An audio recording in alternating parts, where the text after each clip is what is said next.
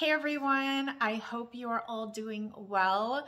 So this is a video that I have been meaning to get out for quite some time now, and it is on my Burberry Note bag. So I'm going to talk about the wear and tear. I've been using this bag for just over a year now. I got this last October and I have used this bag, trust me.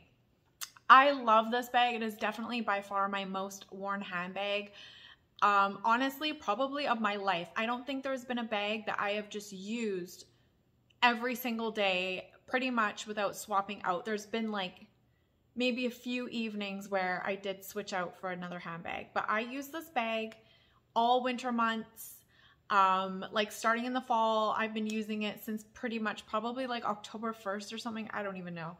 And I used it all last year and up until like, who knows, probably June, or I'm thinking like May. I'm not really sure.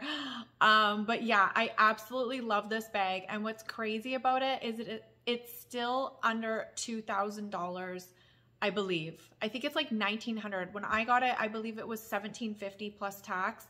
And I think it's $1,900 Canadian now. And like, as you guys probably know, in the world of luxury handbags, to find anything under $2,000 is crazy. So I do think this bag is still worthwhile for sure, and I really recommend it. So I just did a really quick what's in my bag YouTube short. So my purse is empty, which actually maybe is better to show you guys. Okay, so this handbag has really stood the test of time for its quality. It has done a really amazing job.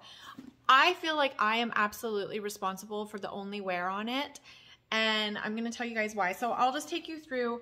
One thing I want to note, I am cognitive of when I pick up the handbag is I feel like, do you see how this area could be a weak point? Because if the bag is full and heavy, if you don't pick this up straight, this is going to keep wearing. And see this piece of leather here?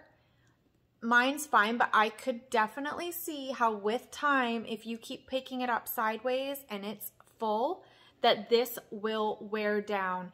And if you guys are like me, I look at resale bags online and stuff like that, or use, what's the proper word? Like resale, I guess. And one of the things I do notice with a lot of bags is wear on these little areas on the sides. So I do think that's something that I need to be mindful of. And I do try to pick it up straight without like making it all sideways. So I really do notice, and I hope my camera's clear enough for you guys, there is some scratches here. I use this bag like a real handbag. Like, I'm not treating it preciously. I am aware of certain things. Of course, I'm not meaning to ever put it against something that's scratching it. I'm not meaning to scratch it when I open it, but I'm going to open it. I'm going to use it. I'm not like being afraid, if this makes sense.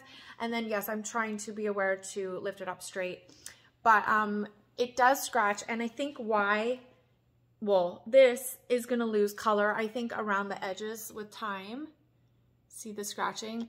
And that's because this metal is like, because I just do it whatever quick, but just the metals are rubbing on each other there, and maybe with time the gold finish will start to wear off. But for the amount of wear I'm getting out of this bag, I am not concerned at all. I think this bag is amazing, and I would totally buy it again in a heartbeat. So that's really that. There is a bit of wear here, and that's probably from bumping on things, to be honest. I don't know how much I can show you guys, but yeah, the metal is just showing a bit of rubbing. So the corners are fairly good. These corners here are great, and that's because of the way that the bag is made, where it goes round there. So it's really the corners at the back that come to a point that are showing wear. And this is absolutely my doing, and I'm kind of annoyed about it. So what I was doing, this side's not as bad. It's really this side. So I play tennis and there's nowhere on the court to put your stuff. So I also didn't feel safe leaving my bag in the car, which really I should, because like it's so freaking busy in that parking lot. Anyways, so I have this wool tote, oopsies, that I've been bringing into the tennis court with me so that I can put my puffer coat inside of, so that I'm not just putting my puffer coat on the floor, because I don't want it to get dirty. And then so I would bring my bag in, I would put my bag inside the wool tote at the bottom, and then I would shove my jacket on top. And it's kind of dumb of me to be doing that because the wool is definitely a textured type of material that is easy to rub on this, and that's absolutely why I do have corner wear damage showing, because it was like this corner or better before I did that a few times, and then I noticed, and I would carry it out of there like that, and then like into the house, so into the car, into the house, and yeah, it was just like rubbing inside of that wool tote, which is a bit abrasive, I guess, and that's really what caused the wear.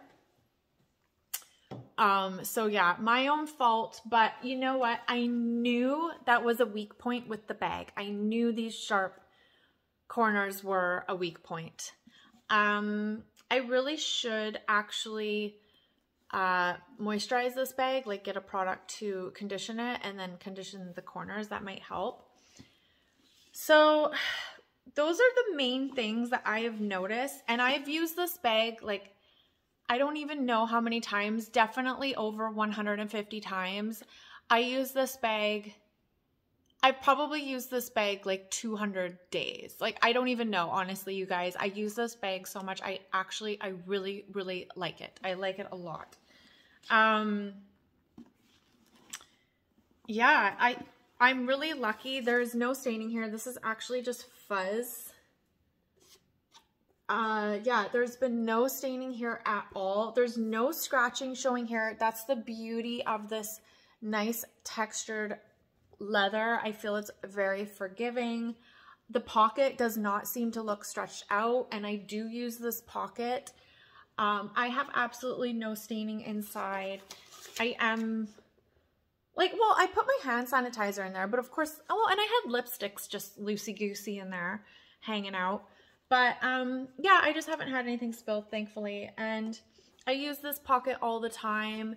Nothing looks worn, I feel, right?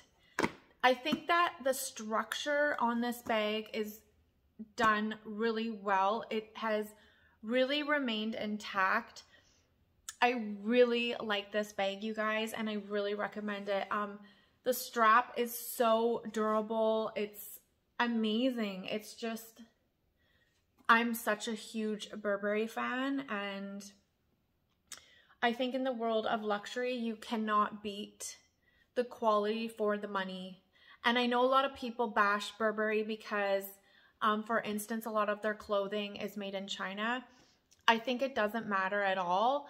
I think the main thing is, well, hopefully the conditions, the working conditions are fine. Of course, that matters.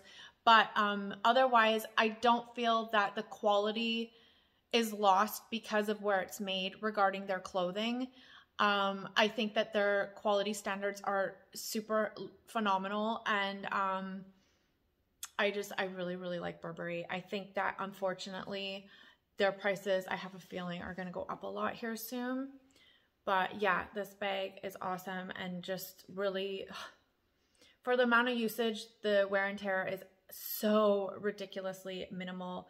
I'm just really, really happy with this bag, and I hope that you guys like this little mini up-to-date review on it. And if you have any questions, I'm probably forgetting to talk about something, I have no idea, but yeah, please let me know. And anyone who is wondering, I've seen quite a few comments in my unboxing video or my first impression video of this bag with the ripply strap. I think the ripples went away within the first day of use, so definitely don't let that put you off. I know at first I was really worried, but yeah, the ripples came out right away, so you don't have to worry about that. And it's just, it's just such a nice classic bag. So thank you guys so much for watching this video. If you enjoyed it, please do give it a thumbs up. It helps huge. I'm buried in the basement of YouTube and nobody sees my videos here. So all the help, all the little things help me with the algorithm. It helps to like, just like push you up so someone sees me like, hi, I'm down here. Oh my gosh, no one sees me. Okay, see you in my next video. Bye.